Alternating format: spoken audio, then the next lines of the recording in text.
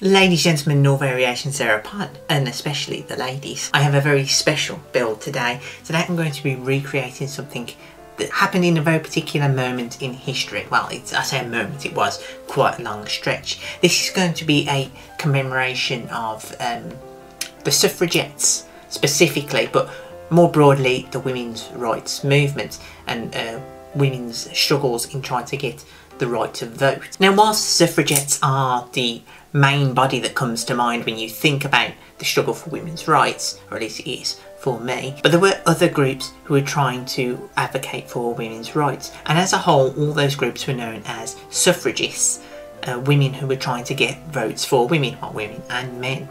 At a certain point though, when they were trying to get things done through the proper channels, through petitioning government and advocating and things like that, they weren't getting anywhere, so certain groups of them broke off and formed a different sort of women's rights movement, a more violent and extremist group.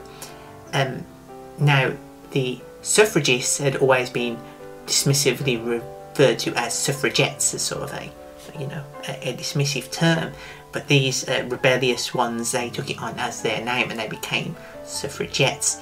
And they were quite extreme, and they even tried to assassinate the Prime Minister a couple of times. But it wasn't all about breaking windows and firebombings and trying to assassinate Prime Ministers. There were quite a few acts of rebellion that we can recreate today, safely and legally. One of which was the defacement of currency. What I have here are some King Edward VII pennies. Now, these pennies are fantastic. You don't make pennies like these anymore. This was before the gold standard was abolished. So these are actually made of bronze, and they're actually pennies weight of bronze. And they make quite a satisfying clink. You don't get that with modern coins. But anyway, it was apparently the anarchists that did this first. They began defacing currency with Viva la Anarchie, as in like long live anarchy. And as this became an established means of protest that the anarchists were doing, the suffragettes decided to sort of co-opt it into their own way of getting their message out, and so they began stamping these pennies with the slogan "Votes for Women." And the reason they stamped them on pennies is because if you were to do it on a more valuable coin, a gold coin perhaps, then there's more of an incentive for the Bank of England to melt it down and remint it, so that it gets out of circulation quickly. But with these little bronze coins, the cost of doing that would be prohibitive, just getting them out of circulation. So they, in theory, would circulate a lot wider. They didn't actually get circulated that much because people refused to accept them as currency when they had the slogan written on. So it was hard to get them back into circulation once they'd been defaced. And you can't really blame people for not wanting to accept it, because other people weren't accepting it. So even if you supported women's rights and the women's right to vote, you probably wouldn't accept it, because then you've got to try and spend it, and you're basically just, giving something away for free because you can't spend the coin afterwards. Now, in more recent history, there has been a video put up on YouTube by the British Museum that shows one of the original pennies that had been defaced that they have in their collection, and the curator who's talking about it just go into discussion about how the coin came to be. Now, one of the things that he says in that video, one of the things he points out, is that on these coins, they're all struck with the slogan on the king's head, never the reverse. The reverse shows Britannia. Now, Britannia is a symbol of Britain. You've got a long, complicated history, first introduced by the Romans and used as a means of propaganda for saying the subjugation of Britain has happened, and the first image of Britannia is her being forcefully subdued by the Emperor Claudius. But she became a symbol for Britain during the days of empire. She's still on our 50 pences. But she's here on the penny, and because it was a woman who had originally been subjugated, they didn't really want to mark the Britannia side, so they always marked the king's head because he's a bloke. The only time that the head side wasn't marked was on the one example that we know of where it is a Queen Victoria coin, and rather than putting the slogan on Queen Victoria's head, then they did put it on the tails because Queen Victoria is a woman. So what am I going to do with these coins today? What I intend to do is to take these coins, these genuine King Edward VII pennies, and stamp that same slogan that they did, "Votes for Women," on the front of it. Now, if you're getting all ready to type on your keyboards that I'm defacing historic coins here, well, these aren't actually that old, they're only just outside of living memory, and at the end of the day they're just little pieces of bronze. They're not even that expensive. You can pick one of these up for like £2. There's still quite a lot of them in circulation, so I'm not destroying a national treasure here. They're just old coins. So what I'm going to do, exactly like they did, I'm going to take these little punches that have letters on them that jewellers would use to mark on pieces of metal. So if you had a piece of jewellery you wanted to have a name put on there, this is a quick easy way of doing it, a cheaper way rather than doing it finely engraving with lots of little strikes. You do it just one big thing and dunk. So these would have been readily available back then as well. Take a coin and then take a hammer, and before I do, just to delay it a little bit longer, I did trace my family history a few years back and found that my great grandmother on my mum's dad's side, so my mum's dad's mum, she would have been just the right age to be in that first cohort of women that got the right to vote in 1918. So yeah, it's a good little family connection. So as I'm doing this for my great nan, just to kind of get in the mindset and feel that act of rebellion of the suffragettes all those years ago, who won women the right to vote, and in doing so gave civil rights to a large swathe of people, paved the way for others.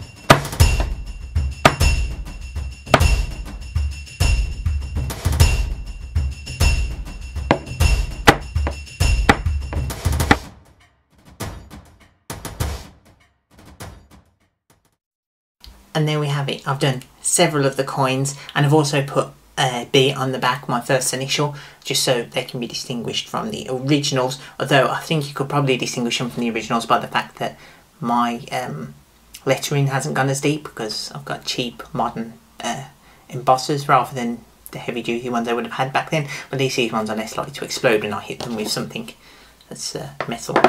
So that's the replication part done, and what I learnt from doing that is, firstly, that's very loud, there's no way you're doing that in secret, but also that was pretty hard work. It's quite a lot of effort to constantly hammer them, and it took quite a while to hammer that. You can't get one strike and do a letter. I mean, my letters haven't gone in that deep and I hit them quite a few times. It's also very difficult to line things up correctly, so it takes quite a lot of skill, it takes quite a lot of effort, and considering that most people weren't accepting these coins, I don't think it probably would have been a very successful form of protest. So if you're thinking of putting Black Lives Matter or reproductive rights or fight climate change or something like that on a modern coin, probably not worth the effort, to be honest. Now that they're done, I'm going to move on to the next step. The next step is to try and turn these into jewellery for the women in my family. This isn't going to be something I'm going to sell. People do on Etsy anyway, and it'd be a lot cheaper just to press that into some clay and then cast some metal in that shape, constantly churn them out like that. It'd be a lot cheaper than buying these and defacing them the way I just did.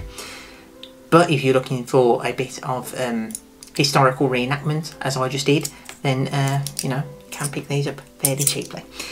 Not that I'm encouraging you to deface the king's face, of course, but now that that's done, as I was saying, I'm going to turn them into jewellery. So to do that, I'm going to have to drill a hole in them. I'm going to make, well, I'm supposed to be making 4 pieces of jewellery, but I forgot to order a extra chain for myself, so I'm going to be making 3 pieces and then waiting for another chain to come in order to make myself one. So 2 necklaces are going to be made, and a charm bracelet. Charm bracelet is going to go for my niece. She's not going to have it yet because she's at the stage where she puts everything in her mouth, and I don't really want to give her something like this. So first stage is going to be to drill through a hole, and the necklaces are fairly thin that I've got, the chains that I've got, but the charm bracelet is quite a lot wider, so I'm going to have to do a different size drill. And the way you drill through is, firstly, you've got to make an indentation where you want to drill. And I'm going to do that by taking something sharp. I'm not certain this is going to work, but I'm going to try it anyway. Taking something sharp and putting shin down with quite a lot of pressure on the point that I want the hole to drill through. The idea being that this will create a divot that the drill bit will sit in and stop it skidding around on the surface. which seems to have worked. This bronze is fairly soft. And as I'm going to be drilling into metal, what I'm going to want to do is use a drill bit that has been coated in titanium. You'll know those ones because they've got the sort of goldy bronze look on the outside, and that will just allow it to get slightly hotter before it starts to weaken and deform, which means you can go a little bit better through metal. Also going to, although it's not strictly necessary from using a titanium drill bit, I'm going to put a little bit of oil on there just to allow it to drill a lot easier without overheating.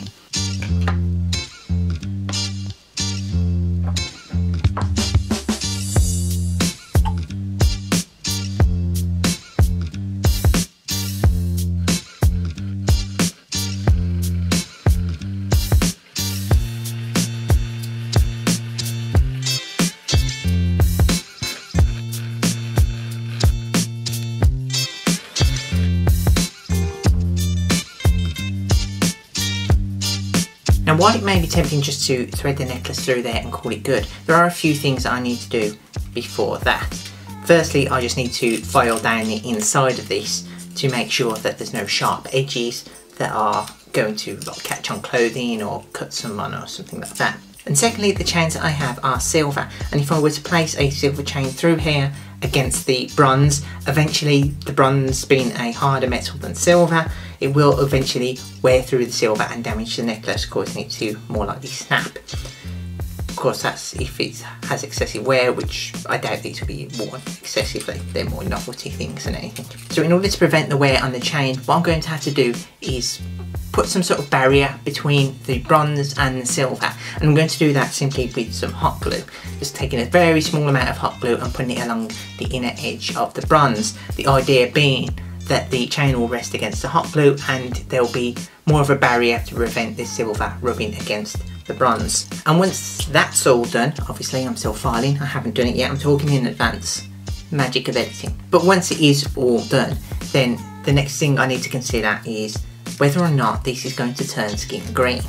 Because bronze, or copper specifically, will turn skin green if you have it against your skin for a long period of time. It reacts with the sweat and oils in the skin and causes a greening effect. Obviously that's not really desirable, so I need to create some sort of barrier between the bronze and the skin. And to do that, I'm just going to take some ordinary glass, the sort that you might put on the outside of pottery that you've made at home, in order to make it waterproof. Although you could actually probably just use a clear nail polish as well, it will have the exact same effect. And just coat the outside of this just so that it creates a barrier between the bronze and the skin when it's worn. Then after threading through the chain, you're done.